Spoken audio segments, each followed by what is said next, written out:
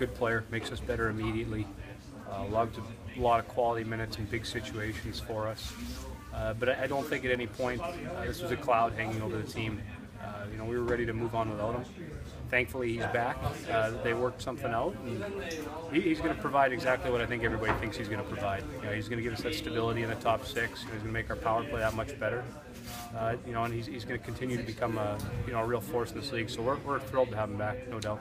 He's missed the entire training camp. Do you expect it to be maybe a slow transition for him back into the swing of things? I mean, you've got your opener here in just a couple of days. Yeah, well, I doubt it'll be slow. I'm sure he's been training hard.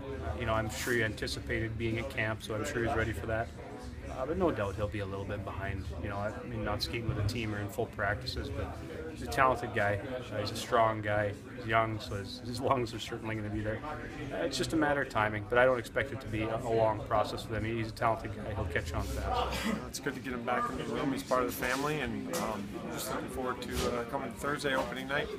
Are you guys, being his teammates, are you as relieved maybe as he and the front office is just to have this saga over with? I think so. I think it was just, pretty much just a distraction during the whole training camp. So to be able to get it over with and just move on from here and worrying about, the ultimate goal and win the Stanley Cup this year.